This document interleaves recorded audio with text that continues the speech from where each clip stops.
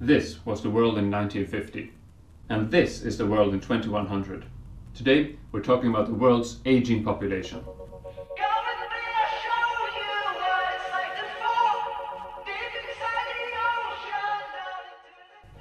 This is the world in 1950. Every marker in this visualization represents 10 million people, and each sector of the diagram represents one age group. The youngest group in pink is the largest, and the number of people in that sector below the age of 15 is almost 24 times as many as the people in the oldest group in white, people aged 75 years and older.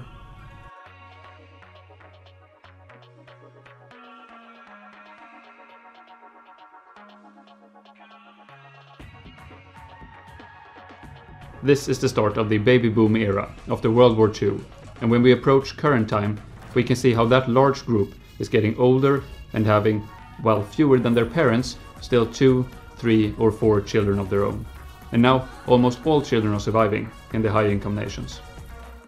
By the turn of the millennium, the development is going faster than ever in the middle and low-income nations, but the number of children is no longer increasing, despite that we are 3 times as many people on Earth by now than in 1950.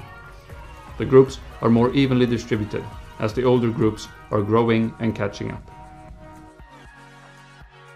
The decline in child mortality is one important aspect of this shift. More people, almost every child born, is surviving and able to have children of their own. But medical improvements are also at play here. Advancements in care, treatment and medicine improve our chances of surviving diseases and lessens the risk of us catching them in the first place. I have covered the change in life expectancy before on this channel, and the change is rapid across the planet. But we're starting from different positions, so the age distribution within nations vary. Here we can see a few examples of where nations stand today.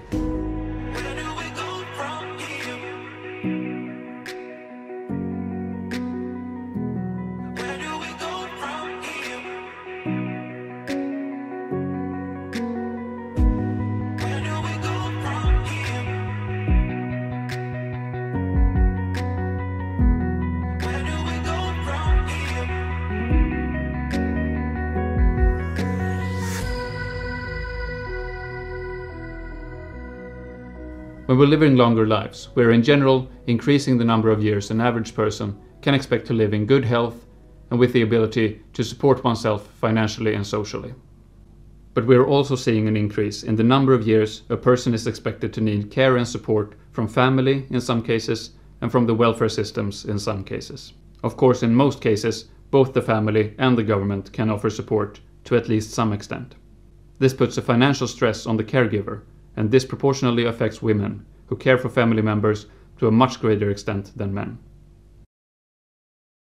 While the closest family might be affected with increased costs and a reduced ability to work, the government is faced with having to direct a larger share of its budget towards hospitals and caring units. The so-called old age dependency ratio, OADR, is increasing in most nations. The number of older people every working age person in society must support financially.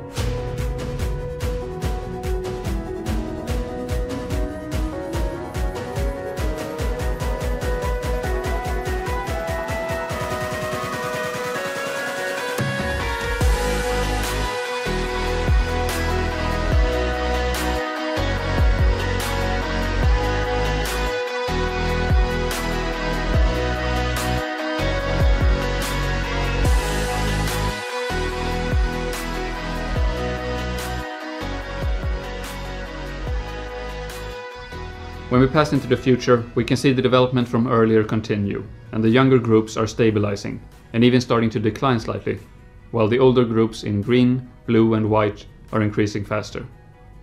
By 2100, 14% of the world's population is above 75, up from 4% today, and 1% in 1950.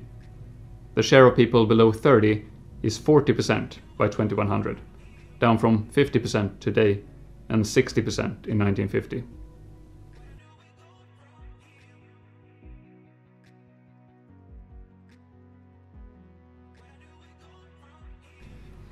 But while the increased need in care can be a burden for society, This is of course generally a positive result of hard work and decades of positive development. And people are working longer and contributing to the economy for a greater number of years than before.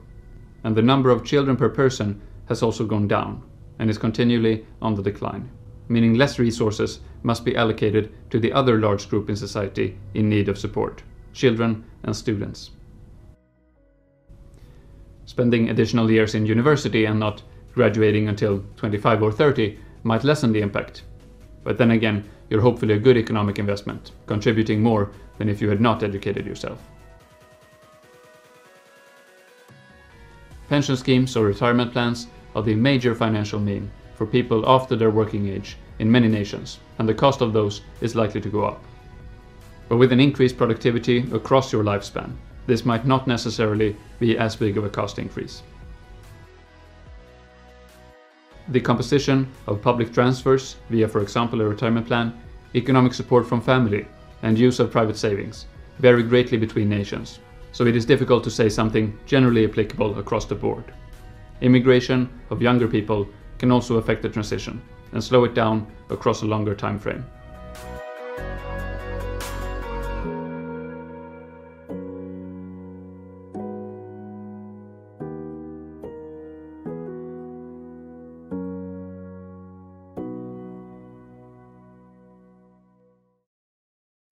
This is the geographical distribution of people older than 75 in the world today.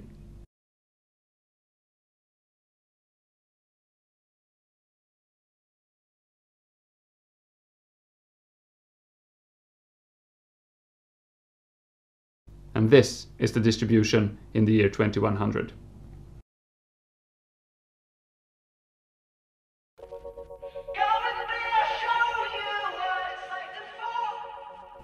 Thank you for watching this video on the age composition of the world.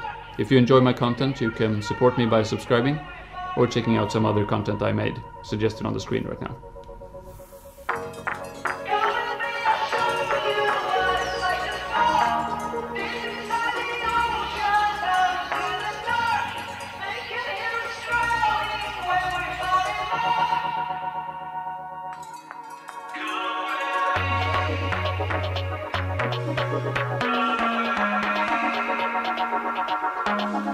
Go.